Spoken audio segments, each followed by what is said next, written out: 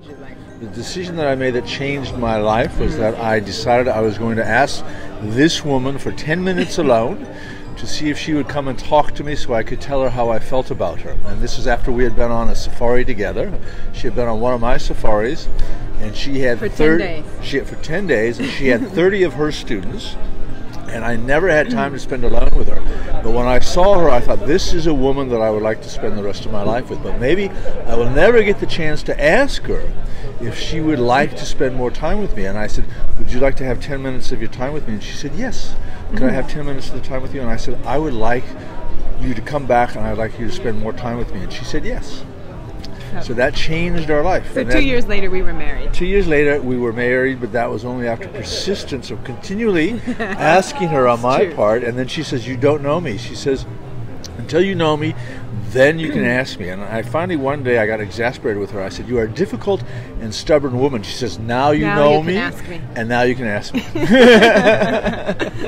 So that was the 10-minute decision? So that was the 10 minutes. And now we're married very happily, and then we live on different continents. And then I go back to see her sometimes, but she comes over more to see me. But we have a very happy relationship, and everybody says, how do you maintain a long-distance relationship? And we said, it's easy when you're in love. Not a problem.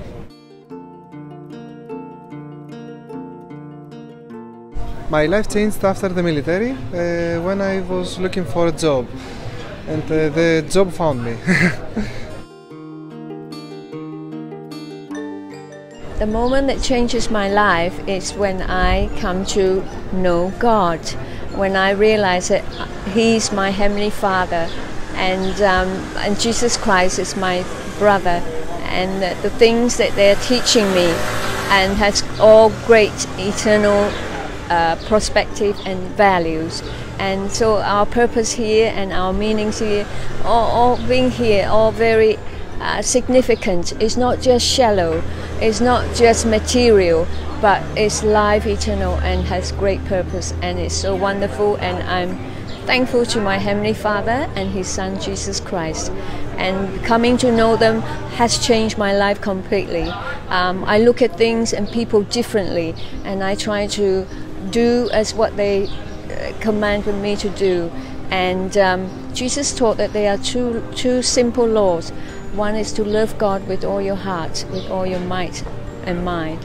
And the other one is to love your neighbor as yourself. So when I look at people now, I see them differently.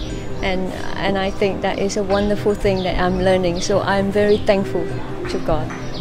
And in Jesus' name, Amen.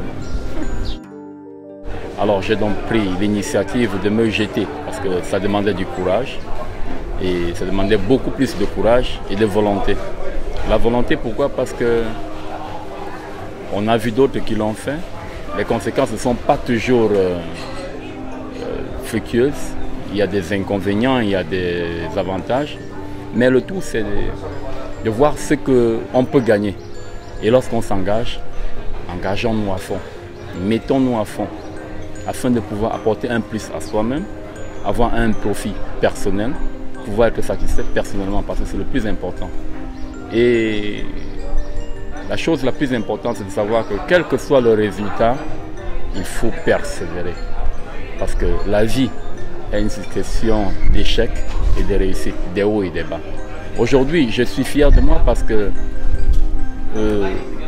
j'ai acquis ce que j'appelle pour moi le bonheur, qui est quoi? Avoir une petite... la fierté personnelle, savoir que je ne suis pas en dessous de l'échelle, je ne suis non plus au-dessus de l'échelle, mais au moins j'ai la fierté que je ne suis plus resté le même, j'ai eu un changement, j'ai eu de l'évolution dans ma vie, dans un plan comme dans l'autre. Et je vous conseille également d'en faire autant. Merci.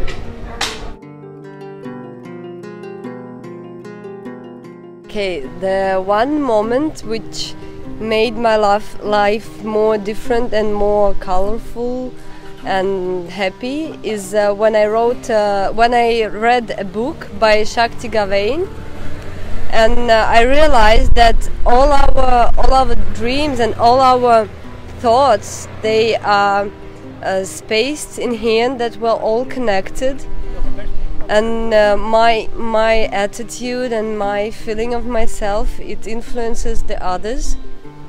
and my mind can make reality.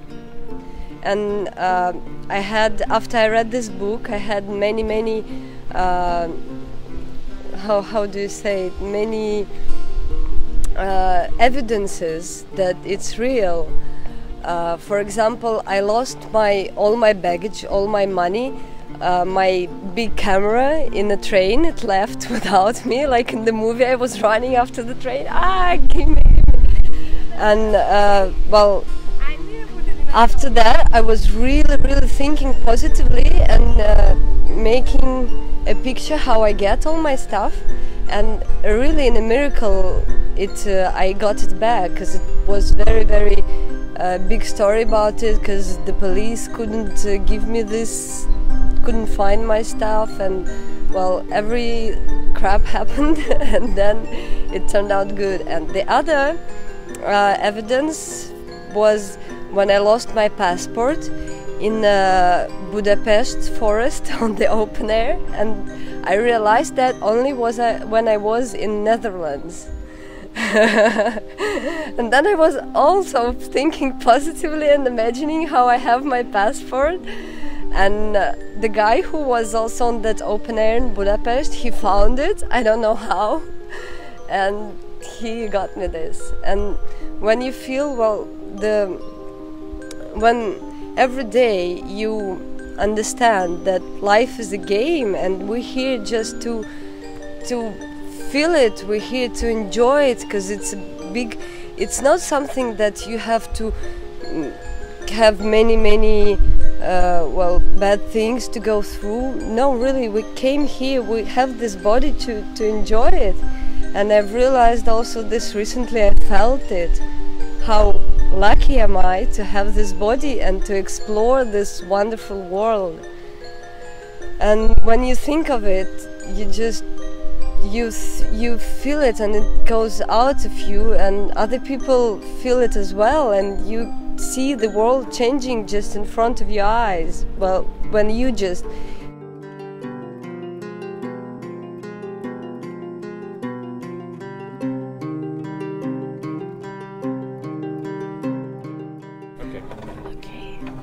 Well, the moment that changed my life was a personal loss of a friend of mine.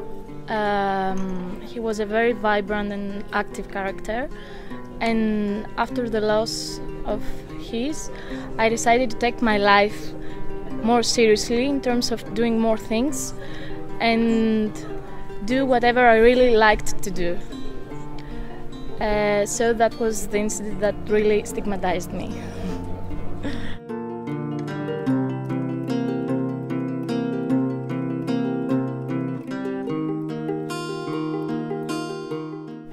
Okay, when I was younger, I decided to study marketing, but after many years,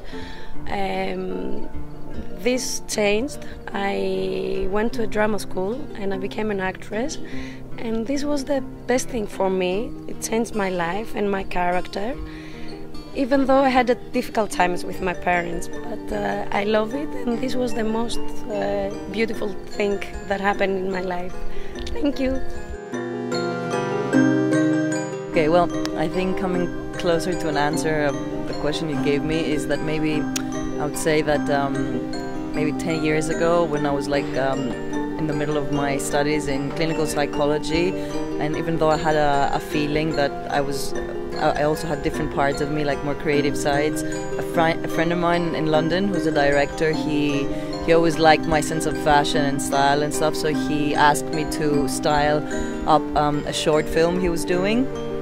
So I was really challenged by the proposal and said yes, and that's how I kind of got and shot the first film, and I did all the styling for it. And then since then, another production company saw the work and they liked it, and then they contacted me. So since then I've been trying to combine my mental side, which is my psychology work, dealing with my patients, which I love, but also my creative side, which I also respect and I want to follow. And since then I made a book myself in photography, and the work was done in London, and then it was published in Greece. and an exhibition in photography. So since then I've been trying to combine my work in psychology and my creative side, doing projects in both fields.